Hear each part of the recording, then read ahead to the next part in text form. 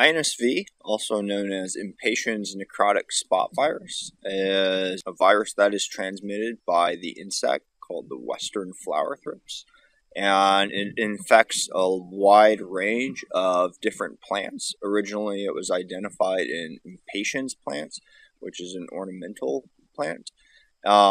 But within the last 10 to 15 years, we've seen the emergence of this in a lot of fruit and vegetable crops, including lettuce here in the Salinas Valley.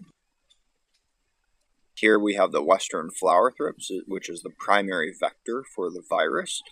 And it's the adult stage that transmits the virus, but it is the youngest larval stage that is necessary for them to acquire the virus.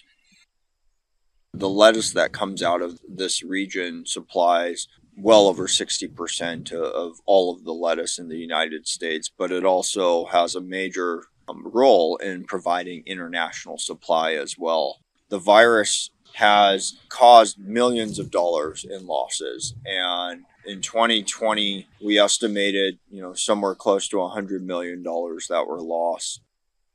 Also in previous years we've estimated that close to, in terms of pest management costs for a grower within the year, costs were increased by 10 to 15%, primarily due to costs to make pesticide applications. And so it's impacting not only the food, but also the economics and everyone that's involved, both from farm to table.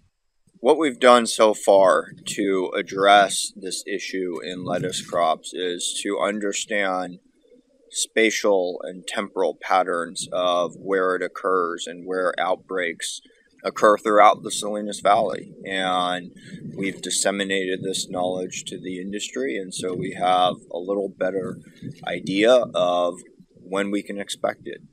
The other thing that we've really addressed is the host range. So we've done extensive surveys throughout the Salinas Valley and identified numbers of different plant species that can also be infected by the virus. And that's important because those can also serve as reservoirs from which thrips can acquire the virus and then transmit it to lettuce crops.